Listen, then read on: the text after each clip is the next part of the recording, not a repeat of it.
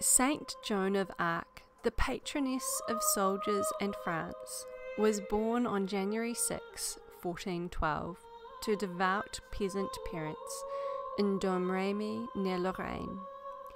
From a young age, she claimed to hear the voices of Saint Michael, Saint Catherine, and Saint Margaret, who instructed her to drive the English from France and ensure the Dauphin's coronation at Rheims.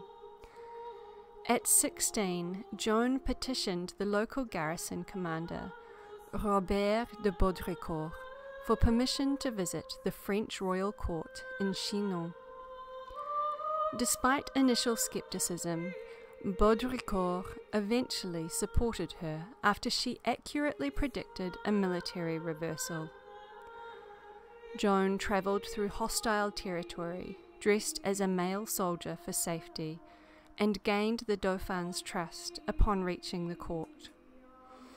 In April 1429, after passing a theological examination, Joan joined the French army at Orléans, where she played a pivotal role in lifting the siege.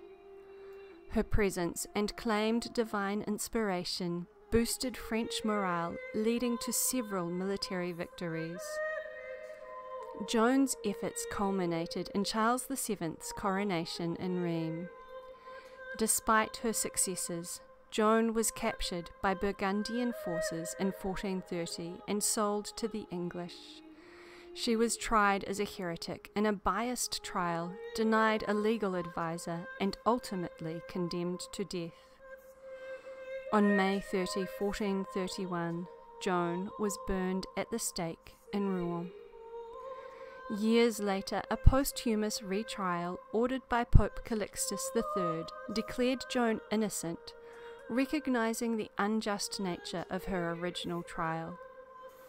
Joan of Arc's legacy endured, and she was canonized by Pope Benedict XV on May 16, 1920, after efforts led to her beatification in 1909. Saint Joan of Arc, pray for us.